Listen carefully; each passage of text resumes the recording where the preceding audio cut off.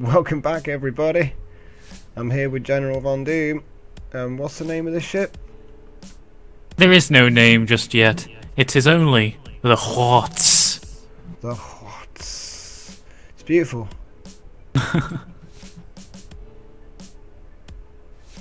And I think I'm ready for the ejection system of the Juartz matter tanks that actually provide power to the Juartz drive and other things.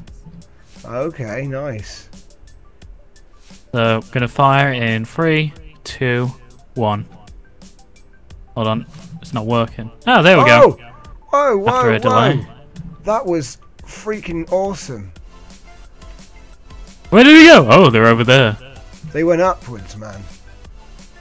I think that test of the top row was successful. Caught Juartz matter tanks 1 to 6 out of 12 were successfully ejected. Oh, no way. You've got more of them underneath? Yep. Oh, wow. Are you going to do it again? Oh, yeah. That's amazing. I'm going to detach them. Yep. Have they been detached? Yes, they have. Have they? And now, yep. And now I'm going to fire off the ejection system in 3, 2, 1, mark. Whoa. That's cool. And now I've got no power in my ship, so now it's dead. Yay! Wow. That's really awesome, dude. I love it. He's got an ejectable Y-hole core. The Juartz. The Juartz fuel. Juartz fuel. Y-hole tech's come a long way in recent months. I'm just look at as it's made leaps and bounds. I'm just going to take a little is it top secret, the section ahead of the yes, everything inside is classified.